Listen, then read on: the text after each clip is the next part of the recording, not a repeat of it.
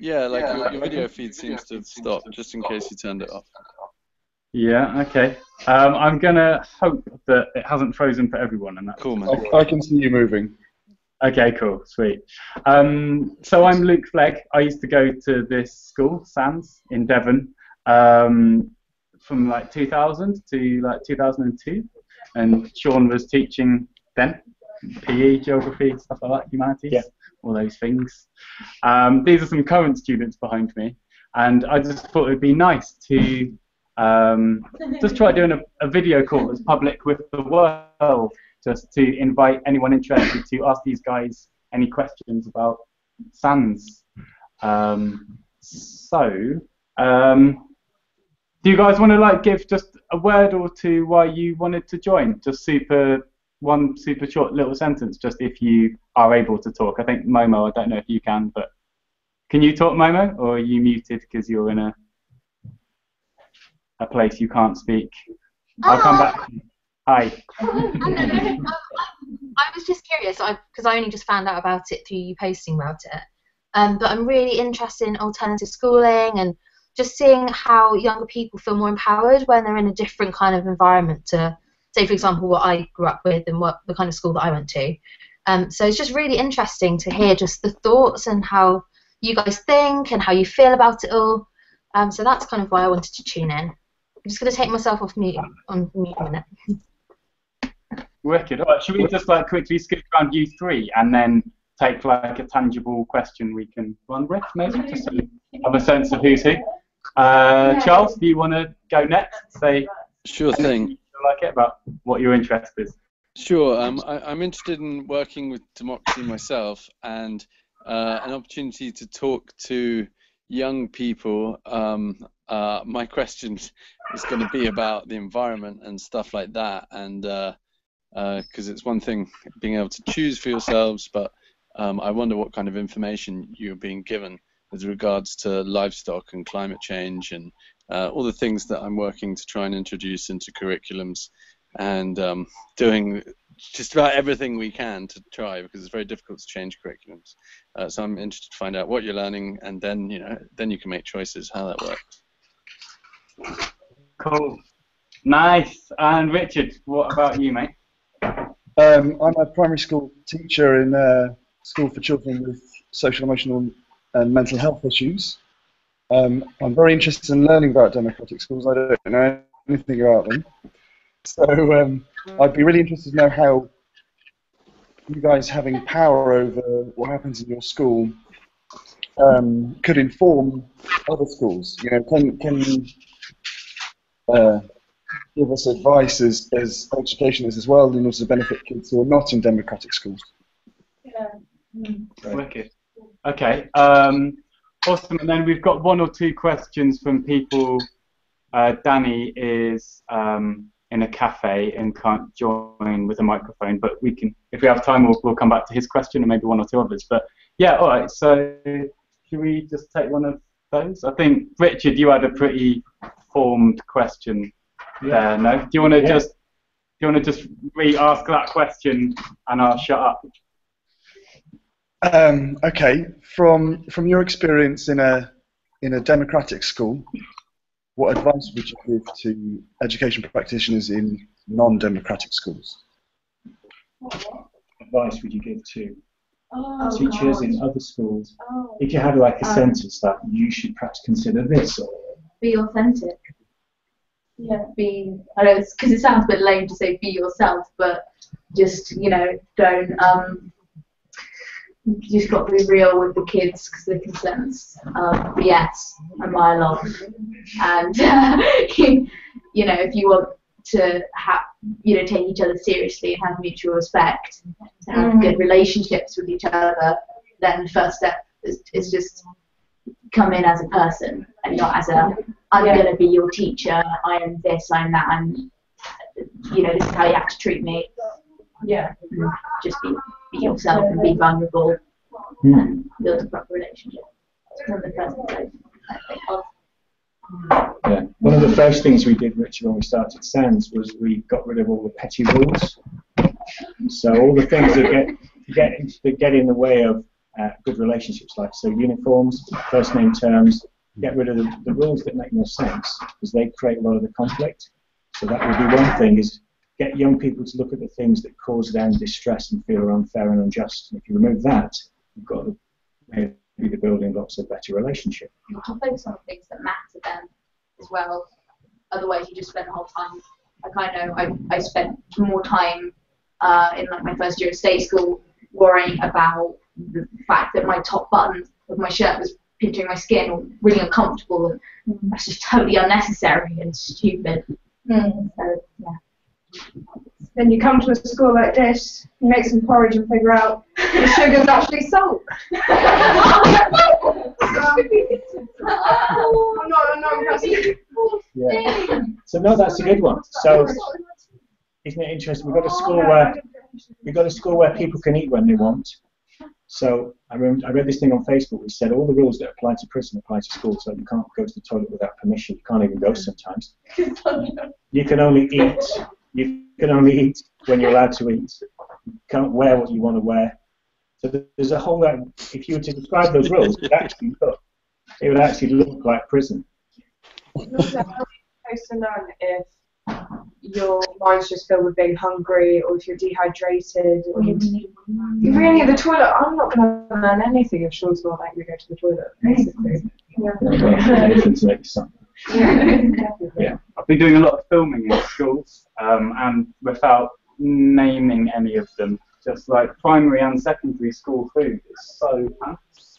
It really is like, and I've also, this is going to sound a bit weird, I have also been not exactly in a prison, but in a holding cell. More on that later. Have you got a DBS? I wasn't going. Right, yeah, I wasn't, they didn't get me for anything. Yeah, they good at did. lying. Thanks, Sean. Yeah, the food there, honestly, was pretty much exactly as rubbish as in most of the schools that I film in. And it's mad, but here it's a lot nicer here, I think. I think it highlights a bigger problem, really, or a bigger thing, which is a bit like what you were saying about being human and about being able to exist as people instead of as kind of objects that you need to fill with information and bad food and that you can just kind of get through the schooling system so that you can get the grades they want to go on and do. It feels like,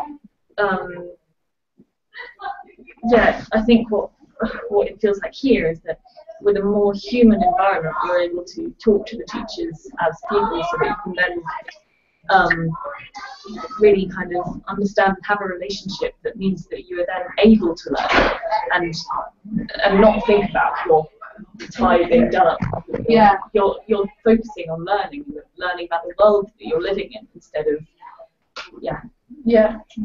So it's like looking at all the things that are unnatural and trying to get rid of them and use that as your starting point. What's unnatural? What doesn't feel common sense? Get rid of that and then look at what you're left with. Yeah. And you might be left with something that looks a bit like sense. And meeting those basic needs before you can get to any sort of higher level of, caring about, it's just saying, that whole system is saying that this is more important than your health and happiness. Basically, those are not being at all the happiness of the students and their health. Also the teachers as well, like being in an environment where a teacher feels they have to be hostile against a student because of the whole relationship is so volatile. I mean, it's just about as much about the teachers as it is the students. You've got to make them feel they're able to feel comfortable with the students, because it's a two-way thing. Teach that's how it works, really.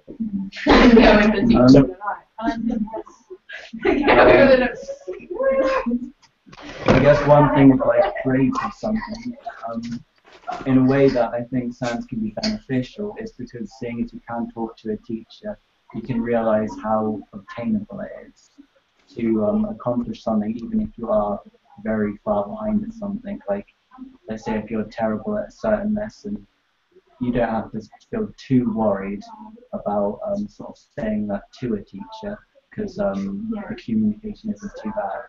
Then, like on the flip side about that, if there are, I guess, maybe certain students that they might be not as good at bringing their ideas across, they that might not, that sort of benefit might not translate over to them as well as for some people. I think it's still a big pro. That helps their self-esteem and communication.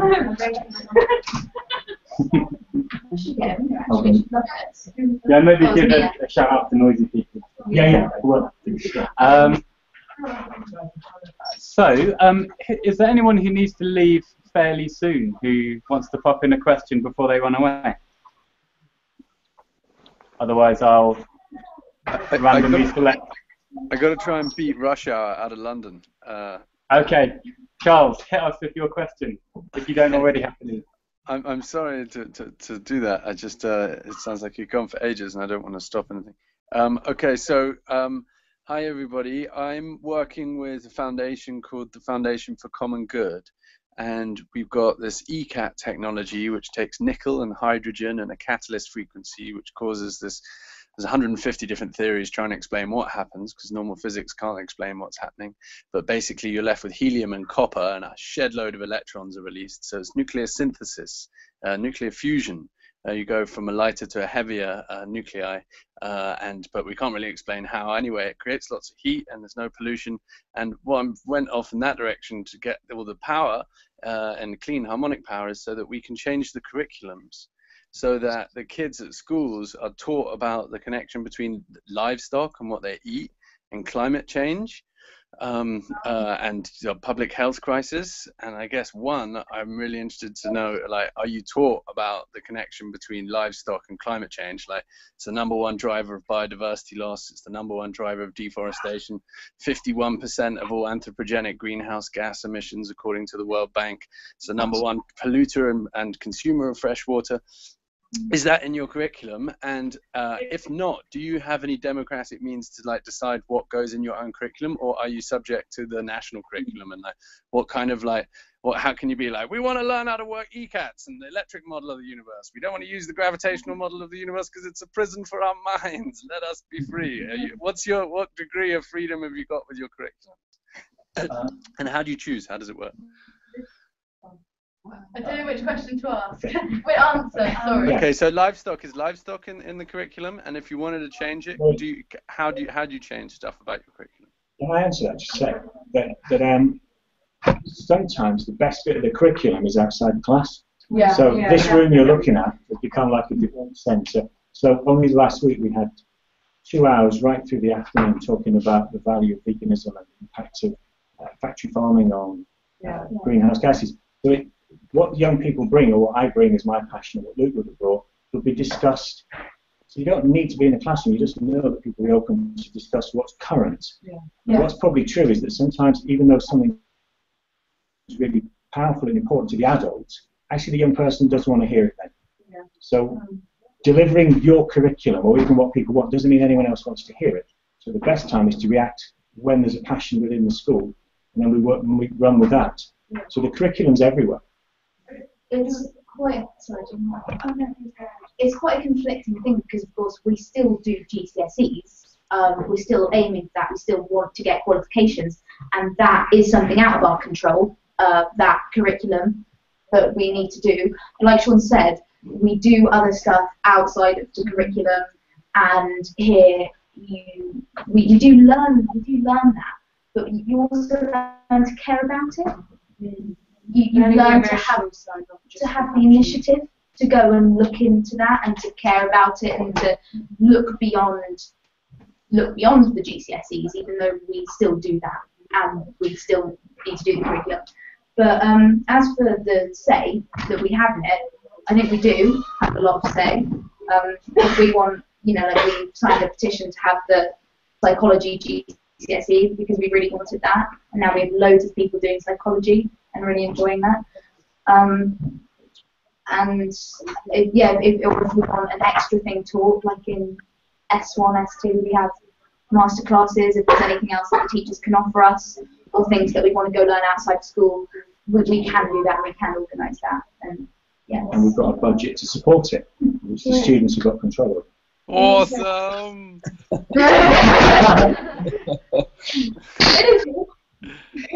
Cool, so we can develop a GCSE and then like, hey guys, you want to do this, you want to learn how to live in symbiosis with all other forms of life, you can be like, hell yeah, that sounds nice. And we'll buy it from you. Yes, Exactly. Nice, man. So what happens is, because we've got quite a lot of free time often when you don't do lessons, so that just people find each other and have discussions in the morning in the office, or just between lessons, or generally sometimes in the older groups lessons, it's quite hard because we need to get through the curriculum, but especially in the younger groups, we have the freedom to go off topic and talk about stuff that interests us. Also, in the weekly meeting, there was an example of, I think it links to what you were saying, like a few weeks ago, where the science teacher was talking about having like a day in the week where all the food that was cooked for lunch was kind of responsibly sourced. And that was a whole discussion which kind of brought in all the ethics of veganism and vegetarianism. And it is. Pardon? The food is. Yeah, all the food is. Yeah, it is like locally. Yeah, but we had like a big discussion that involved the ethics, with the idea of maybe having a day where everything just came from local farms, or something about saving money on the food so that we could then put that towards charity. Yeah, that was yeah. What about that polar bear? Mm-hmm. About Lily and the polar bear. When we had a couple of students who went up onto the walls, and they basically made this like life-size version of a young polar bear and taking it up onto the walls as protest. Yeah, climate change. About climate change, and it was on the BBC. It was very powerful thing. And I mean, that was a 13-year-old girl who initiated it all on herself. So it's especially the young people. It was a 13-year-old girl and her mum and one of the teachers in the school kind of organising this event where probably about 150 people came and walked up on the moor, and there were photos and the BBC spotlight was on there and stuff. And, it was part of the big thing that I think Vars was running or something, which was about climate change. But at the same time as the Paris Climate Change Conference. And the fact that she went and talked about that and spread the word at the Ashoka conference was really brave. So a group of students went up and stood in front of 250 big names. Esther Ransom, I didn't know until I got there. John Bird from The Big Issue, and they presented really a story of the school in about 1.5 minutes each, and this 13-year-old stood up and held centre stage and explained about polar bears and climate change. I think that's so wonderful about him, because we have with the freedom of speech to be able to kind of not be afraid to speak to different age groups, from younger to older than you, and to be able to have that confidence and awareness of like, I don't know, what's going on in the world and what people are like, and to be able to speak to you, Sean, as a normal person. Not as someone who's on a we all know he's not an invisible higher level than me. It's really incredible. Because there are teachers at South Dartmoor, other mainstream schools, I would say, who the general concept of the school, the teachers are on a higher level to the students, and there's this horrible kind of borderline where there's rebellion, and here you can't really rebel against anything. Rebel against anything. There's a cool school in Indonesia called Bali Green School, which our Green Camp is aligned with, and it's got some cool activism stuff to do. And in Indonesia, they regard the child as the highest example. So you're always working for the children because they're like the hope. And if you're there and all the teachers are looking up to you, like, dude, like, here's everything we know, help us figure it out because you're gonna have to take it forwards. And but how does it work? Your fresh new mind can make it work. Yeah, that's cool, man. That's such a great mindset. It's incredible how two completely different ages to work so perfectly together. But it's not whether it's normal. We've lost that. And throughout the years, we've just kind of, it's been developed that if you're a teacher and you're a student, you're looked at as the higher tier, the higher person. But I think that should be workshopped. I was going to say earlier is that in a lot of schools, but in the education system in general, there's like an endless line of hierarchy between you've got the head, and then you've got the million assistant heads, deputy assistant heads, blah, blah, blah. And by the time, or you've even got the head of education, and then by the time you've got to the school, and then by the time you've got to the teacher pupil relationship, you've lost so much because it's gone so far down. I think that's what these smaller alternative schools, especially SANS, can really encourage, is the focus is on two types of people, the teacher and the pupil, and there's not a million other hierarchies involved, which is so vital in the education system, I believe, because otherwise by the time you get to that, by the time you get to the people who actually want to learn and need to learn, there's so much to be lost. Awesome. Thank you so much. Yeah. So talking of hierarchies and authorities, as the facilitator, I want to give Richard an opportunity to shoot his question, because I see already it's 12 minutes past 4 and you guys have got useful work. Richard, are you there? We're already breaking serious rules. Hello. Hey, do you wanna quickly pop your question to these guys, because they need to go off and hoover the school carpet? The same question as earlier, or? Oh wait, sorry. We did you and then Charles, didn't we? It's Momo. Is that what? Yeah. Got next to it. Sorry, man. Yeah, cool. Were you happy with? Yeah, very happy. Thank you very much for your. Okay, sorry, yeah. Sorry, I'm waking you in again. Momo, did you have a question you wanted to share? Can you ask the one I posted to the Facebook event page? Whee! So Momo, let's refresh this. Greg, do you have a question you want to ask these guys? I think I got all my questions answered. Okay. Momo says, I would love to ask the students the question, in what ways are you being the change you wish to see in the world? And how is your school helping you follow this? Is that Gandhi still being the change? I think so. I feel for me, the ethics of democracy and being able to feel that my voice can be heard within the school, and that I can make changes within the school, has kind of given me the encouragement to now feel like I want to go out and make changes within the world. So it's kind of, for instance, in the weekly school meeting, everyone's able to speak, and so you'll get 11-year-olds debating with 60-year-olds, and everyone's voice is equal. And because of that, being kind of thrown into that debating system for such a young age, I feel like I've grown to be like really to kind of respect that I want my voice to be heard, and that's inspired me to go on. I now want to go on, do politics at A-level, and want to be able to, whatever I do, make a change within the world. So I think in that way, although it doesn't directly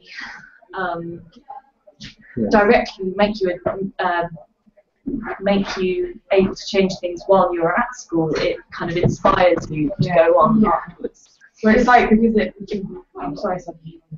like in a normal school, you don't get any voice in our country, in any country really, till you're 18.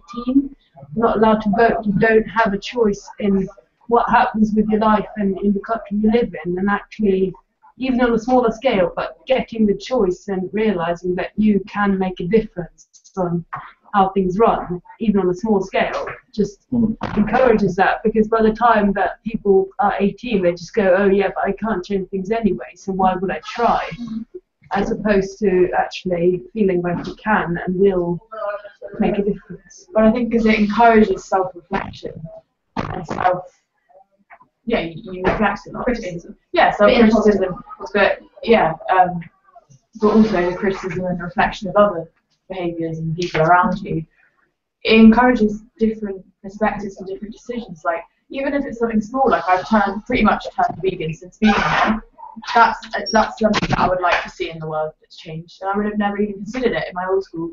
Like you were saying, food is just so vile. I was just eating horrible meaty pizzas all the time, so you wouldn't necessarily think about those kind of things. And it's the small little reflections that make you change small things like your lifestyle, which then in the bigger world can make a difference and also help you feel like, because I think everyone has got, of course everyone's got a voice, but I think everyone's got the ability to talk and articulate what they're thinking and feeling very well. It's just not encouraged in a lot of environments, and I think it sounds it is, and that is a change that I think we all want to see, is that people are heard wherever they're from.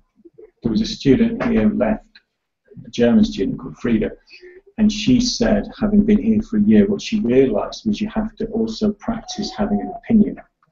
And it seems like that should be natural to humanity, but if you're denied having an opinion, it changes the way you think. And I think what Esme is describing is also learning how to think all the way through thoughts and not allow your addiction, your hunger, your selfishness to get in the way of thinking something through to the end. So we sat and we talked about what's the most evolved thing a human could do. And actually it seems the most evolved things we can do in one way is to move away from being hunter-gatherers and realise that we haven't the right to end something's life prematurely. And that's an end product. Most people stop at, well, I'm hungry and I like it. So it's about how we explore thinking. And I think that's what we do, which might change makers, because it's about deep thinking and not lazy thinking, which is what happens when you're just regurgitating shit all day long. Wicked. Do we have time for the last question on the Facebook group? We just get to. Let's do it. We just have to do our stuff before we go home. Yeah, do it. And I'll help one round and good. So the last one we've got is probably the most, possibly the most challenging, or like whatever. Danny asks, it looks on Wikipedia like you have 20 teachers and 60 to 80 students. Do you think this would be massively impractical financially for most secondary schools, as they often have well over 1,000 students? True. Well, should we try and do a little bite rather than ramble? Yeah. It's something that I've thought about a lot actually, is whether plans is sustainable and reproducible on a larger scale. I think it is a challenge, and I think there would definitely be things that would have to change, because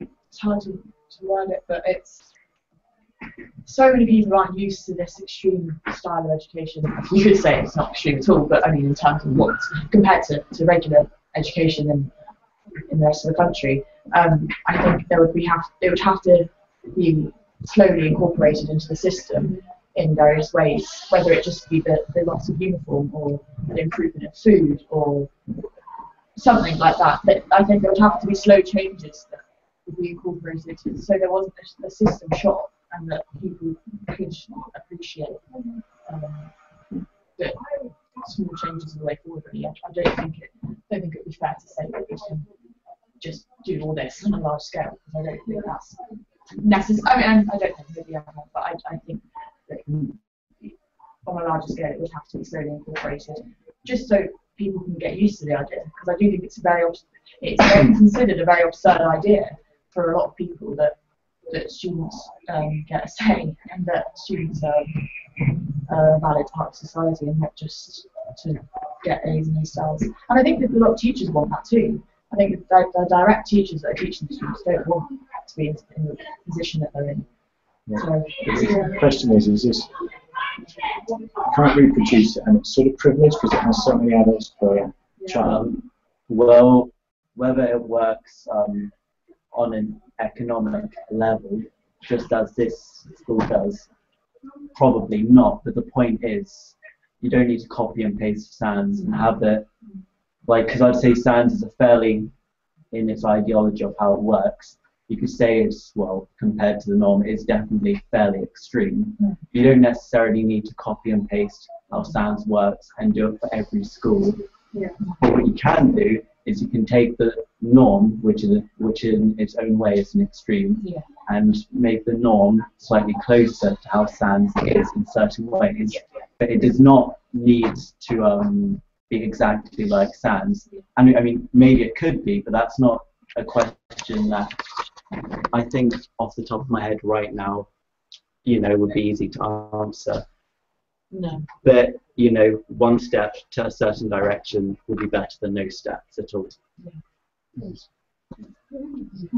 So for me, one of the ways we could think about it is if we do what we do, which is every teacher is on the same pay scale, we're all on £27,000 a year before tax, you would change the economy of the school. When you have £150,000 heads and heads of departments and 60, 70,000, if people took care of their own space like we do, so we do employ a cleaner, but it's about 5 hours a week. We look after the space, we cook for ourselves. There's economies that you can build in. That's really important. And also, one of the reasons we've got loads of adults is actually because we do take on board children who have particular needs. And some of those adults are looking after people one-to-one. And that's really important, we do it. But if you remove those from the equation, not remove the kids, but look at most of the adults are teaching 70 to 80 kids a day. And that's not very dissimilar to a teacher in a state school. So there's a way of looking at it which sounds like it is more multipliable up. But also the fact that schools are so big, I mean, it kind of, if you're in a state school which has 2,500 kids, a single child doesn't matter anymore. And actually, I feel like that's something that we generally should be trying to get away from anyway, because we want, because every individual is worth recognizing, but if you're in such a massive school, you just get lost. So actually, I feel like even working towards simply a smaller school where people were able to look at the individual and therefore actually look more closely at their individual needs would also already make a big difference. Yeah, I think I think in a way SANS is able to function because it's so small. Part of the it feels like because it's small, you're able to have a strong relationship with the other students and with your teachers, and there's that familiarity which is, I can imagine, really hard to get in a bigger environment, and it's because of that familiar environment that you can then respect each other and listen to each other's opinions and really see each other as people instead of just another set of grades. So I think it would be really tricky to kind of